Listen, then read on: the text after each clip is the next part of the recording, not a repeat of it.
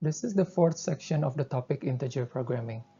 The materials in this presentation corresponds to the section 9.2 in your textbook. So previously we've seen problems in which the variables needs to be integer, so we formulate those problems into integer programming. Now in this section we're going to see how we can use integer programming as well to formulate other types of problem. For example, now we're going to see how we can use integer programming to formulate the either-or problem. So let's see what is meant by an either-or problem. So suppose we are given two constraints of this form. We want to ensure that at least one of those constraints is satisfied. Before I go on, I need to emphasize that both constraints must be in that form. It means that first, both must be inequalities. Second, the sign must be less than or equal to. And then third, the right-hand side must be 0. And then now, how can we ensure that at least one of them is satisfied? What you can do is you convert those constraints into this form. So the function f and g stays the same on the left-hand sides, but then on the right-hand side, you change it from 0 to m times y for the first constraint, and then m times 1 minus y for the second constraint. And then here, y is a 0, 1 variable. Now you may ask, how can that conversion ensure that at least one of the original constraints is satisfied? So again, remember that y equals to either 0 or 1. So I will explain how it works by showing you that what happens when y equals 0 and what happens when y equals 1. Okay, so we'll see the case where y equals 0 and another case when y equals 1. Let's start with y equals 0. So when y equals 0, you plug in 0 to the y's. So the first constraint will be f less than or equal to 0. And then the second constraint will be g less than or equals to m. Simply, we can get this result by plugging in y equals 0 into the equation. So this 0 comes from m times 0. Anything times 0 becomes 0. And this big M comes from m times 1 minus 0. M times 1 is still m. And then if you look at these two constraints, you can see that the first one is exactly the same with the original constraint. It means that if we set y equals 0, we're ensured that at least the constraint f less than or equal to 0 is satisfied. What about g? Because g is less than or equals to m, it may or may not satisfy the original constraint. The original constraint says g must be less than or equal to 0, but here we say g can be less than or equals to m. It means that g may be satisfied when it is less than or equal to 0. It may also need not to be satisfied when g, for example, positive 1, positive 2, 3, and so on, it is bigger than 0, but less than or equals to m. So by setting y equals 0, we guarantee that the first original constraint is satisfied. Now we see the case where y equals 1. Again, if you plug in 1 into y's, and then you will see that the first constraint becomes f less than or equals to m, and then the second constraint becomes g less than or equals to 0. Here you notice that the second constraint means that when y equals 1, we ensure that the second constraint is satisfied. What about the first constraint? Again, because the original constraints say that f must be less than or equals to 0, but here we say f can be anything less than or equals to big M, means that f can or cannot be satisfied. So it doesn't matter because in the either or problem, we just need to ensure that at least one is satisfied. So when we set y equals 0, we ensure that f is satisfied. When we set y equals 1, we ensure that g is satisfied. So this is how we can use the 0-1 variable to ensure that either of the constraint, at least one of them, is satisfied. Now let's take a look at example 6. Actually, this is quite similar with example 3. If you look at the problem here, it says that the company considers manufacturing 3 types of cars: compact, mid-size, and large. And then to produce each car, it needs steel, it needs labor, and then it also yields a certain amount of profit.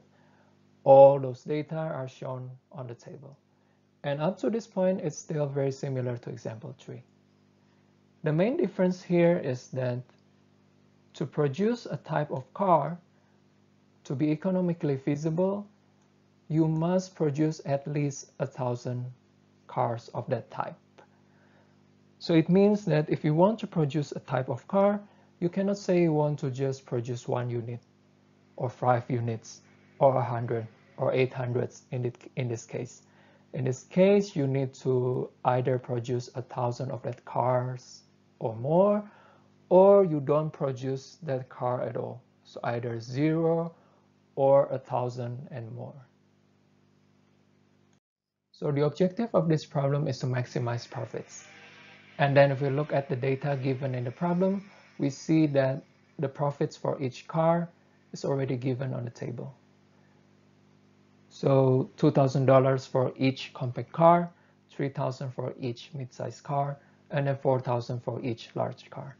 So it's obvious that our objective function is 2 times x1, in which x1 is the number of compact cars that we produce, 3 times x2, number of mid-size car we produce, and 4 times how many large car that we produce. So these are the decision variables and the objective function. So let's look at how we can formulate the constraints. Remember that to be economically feasible, where we want to produce a certain type of car, we need to produce at least 1,000 cars. So here, these 3 constraints says that either you produce 1,000 or more, which is represented by this part, or you don't produce the car at all. You may think that why we don't say, for example, like x1 equals 0. Instead, we use the inequalities here. Well, we'll see the purpose of these inequalities later. And then we also have the constraints related to the availability of steel and availability of labor. So these 2 constraints are quite similar to what we've done in example 3. So on the left-hand side, you just sum up the total use of steel, and then on the right-hand side, you say whatever you use on the left must be less than or equals to the availability. Same thing for labor. Whatever you use for labor to produce all cars must be less than or equal to the availability of the hours of labor. Now let's see how we can formulate the constraint that says either we produce the car with the amount of 100 units or more, or not producing that type of car at all. So we write down that constraints into 2. First is x1 less than or equals 0, and the second is x1 greater than or equals to 1,000. You might worry that by writing down x1 less than or equals to 0, we will produce cars with the amount of negative units. It will not happen because later in the sign restriction part, we'll say that all variables must be greater than or equals to 0. If that is the case, then why don't we just write x1 equals 0? Why do we need this inequality sign? Well, if you remember that if you want to do this either or constraint, then you must have a pair of equations of this form in this orange box here. You must have a pair of equations in this form. It means that you need to have the inequality instead of the equality sign. Now you see that the other constraint, x1 greater than or equals to 1,000, still does not follow the form that we want. So we need to change the sign from greater than or equal to becomes less than or equal to, just like the form that is asked in this orange box. I keep emphasizing this because this is very important. You need to start with the correct form of equations before you can continue. So first thing first, make sure that your equations are already in the form that is asked as in the orange box here. Before you have the form, you should not continue. Okay, so now you have the first constraint less than or equals to, the second constraint also less than or equal to. At this point, you may proceed. So now once you have the correct format for those constraints, basically what you need to do is just change the right-hand side. For the first equation becomes m1 times y1. The second equation becomes m1 times y minus y1. Okay, so again, the important thing is you need to start with this form of equations before you continue. Once you have the equations in that format, all you need to do is just change the right-hand side according to this box here. Now let's convince ourselves that the equations that we just wrote really works to say that either we produce 1,000 cars or more, or we do not produce that car at all. As usual, we'll see the case where y equals 0 and y equals 1. Remember that y is a 0, 1 variable. So let's start with what happens if y equals 0. So you just plug in y1 equals 0 in those equations, and then it becomes like this. So this equation guarantees that x1 less than or equals to 0, or the condition where we don't produce any car when it is less than 1,000, is guaranteed to be satisfied. Why is that the case? Well, let's check. What happens if x1 equals 0?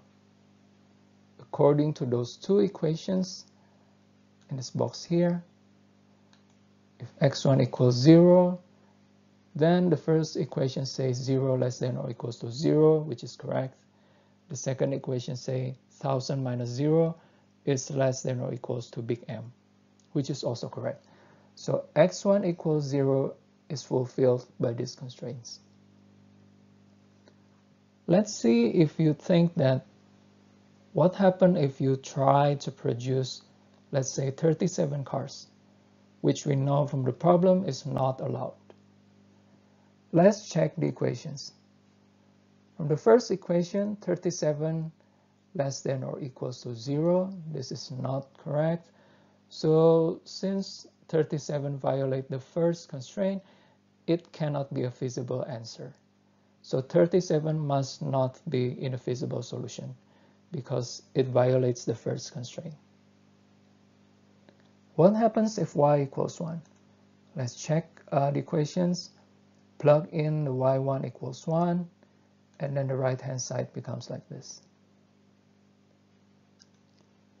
Now let's see the case where x1 equals 1,000. Remember, because if we want to produce a car, at least the amount must be 1,000 units. And then if x1 equals 100, the first equation is correct. The second equation is also correct. So 1,000 is a feasible solution. Let's try again with 37, which we know is not a feasible solution.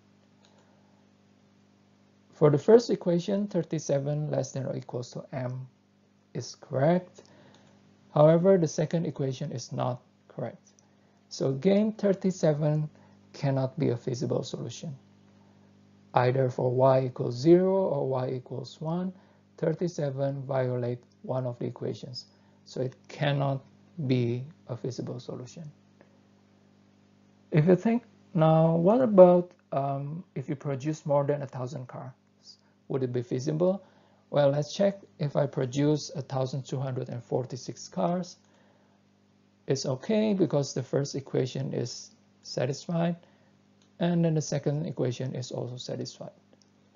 So we see that by setting these two equations like in this box, we may guarantee that when we produce cars, it will be either 0, not producing any car at all, or it will be at least 1,000.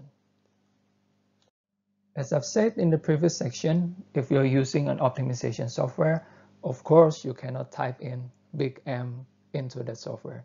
You need to specify a number to represent that big M. Now, how to get the number? How big is big M? So same as the idea in example 3, you take a look at the availability of the resources. And then, for example, for compact cars, X1, you start counting how many cars can you produce if we use all steel available. And then how many cars you can produce if you use all labors available. And then it says if you use all the steel, you can produce 4,000 cars. If you use all the labor, you can get 2,000 cars. And then considering both resources, you can get 2,000 cars at most. So with the same idea, you should be able to verify that M2 equals 2,000 and then M3 equals 1,200. Again, I emphasize that you need to be able to do this. So this is the complete formulation for the problem. And as I've said before, don't forget to put the sign restrictions after writing down the objective function, constraints, and the definition of all decision variables. Next, we're going to look at another condition, which we may formulate using the idea in integer programming. It is called the if-then condition. So we are given two constraints of this form. Again, I must emphasize that when you want to start doing this if-then problem, just like the either-or problem, you need to start with the two constraints of this form here in this orange box. Otherwise, you should not proceed when you do not have the constraints of this form yet. Okay, once you have your constraints in this form, and then what we want to do in the if-then condition is that we want to ensure that if the first one is satisfied, the f function, then the second one, the g function, must be satisfied too. However, if the first one is not satisfied, then the second one may or may not be satisfied. So notice that this is different from the either-or. In the either-or constraint, we want to ensure at least one of the constraints is satisfied. Here, it is specifically said that if the first is satisfied, then the second must be satisfied as well. Again, I will explain why it works by looking at what happens when y equals 0 and what happens when y equals 1. So when y equals 0, simply plug in 0 to the y's, and then the right-hand side will change to become like this. And then let's look at the condition when y equals 1. Again, you plug in y equals 1, and then the right-hand side will change to become like this. Now, if we go back to the if-then condition, it says that if the first constraint, the f, if the first constraint is satisfied. If the first constraint is satisfied, it means that this function f has a value of greater than 0. Now you compare these two f function here. On the left, it says f is less than or equals to big M. On the right, it says f is less than or equals to 0.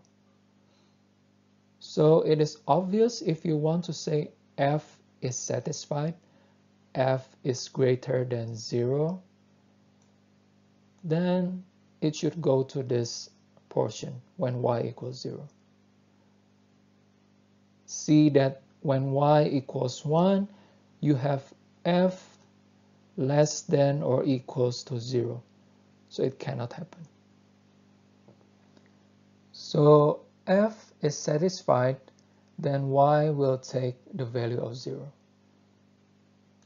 When y equals 0, we modify the g by multiplying the whole equation with -1. We get g greater than or equal to 0.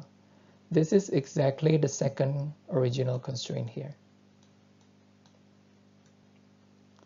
So when y equals 0, it means that f is satisfied, and then g must be satisfied as well. Now let's go to see what happens if y equals 1. I've said that when y equals 1, f is not satisfied.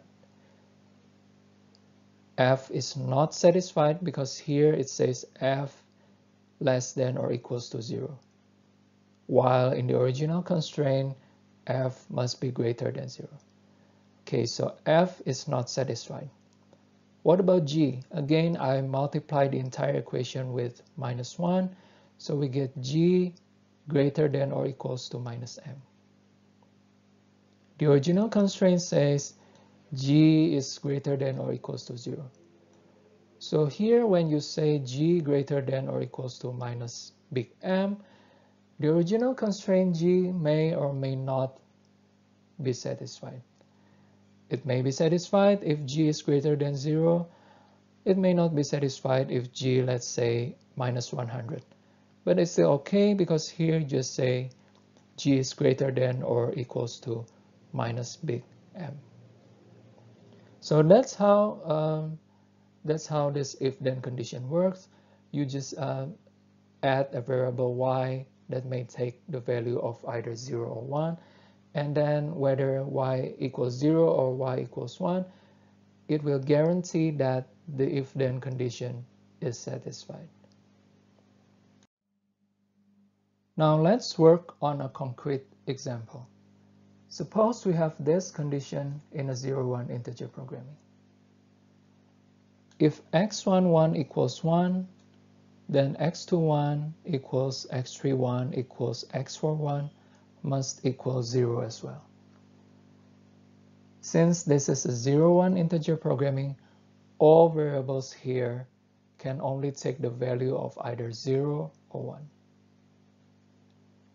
Since all variables must be either 0 or 1, we can rewrite this condition as follows. So we can convert x11 equals 1 to become x11 greater than 0. Why we want to convert the equality into inequality? Well, remember that when we want to formulate the if-then condition, you have to start with the constraints of this form. So see, for the if part, you have to have an inequality with the sign greater than. Since the value of the variable x can only be 0 or 1, when you say x11 greater than 0, it actually means exactly the same with saying x11 must be 1. Now what about the second part, the then part here? Again, you need to convert this equation you need to convert this equality into an inequality. So you say that the sum of all these variables must equal 0. It will not be negative because, again, this is a 0-1 integer programming. This axis can only take either 0 or 1, so it cannot take negative values. Now, you also need to notice that the sign here is still less than or equal to, while in this box you are asked to have the sign is greater than or equal to. So you need to convert the sign from less than or equals to become greater than or equals to by multiplying the entire inequality with minus 1. So up to this point, you are quite okay, because you already have f function here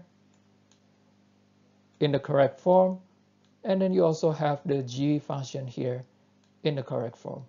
So you may proceed. From the previous slide, we've got the correct form of f. We've also got the correct form of g. So then we simply apply the if-then constraints by doing this: minus g less than equals to my, f less than or equals to m times 1 minus y.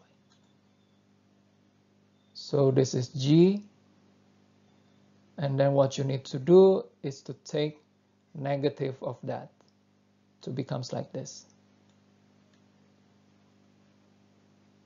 less than or equals to m times y. And then for the f, you don't have to do anything, so this is f, and then you just put it here, f, and then change the right hand side. Don't forget to restrict your y to become 0 or 1 only, and that completes the formulation of the if-then condition.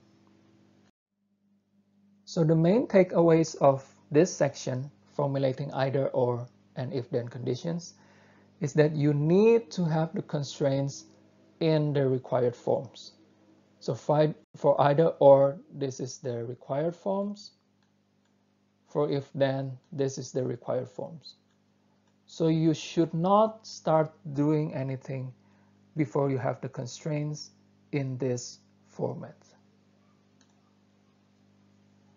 And then the idea of how can we control the condition of either or if-then is that we are using the y variables, which can only take the value of either 0 or 1. So those are the two takeaways of this section. And then as usual, if you have any questions, just feel free to leave them in the comment section, shoot me an email, or send me a message in the IDE. Thank you.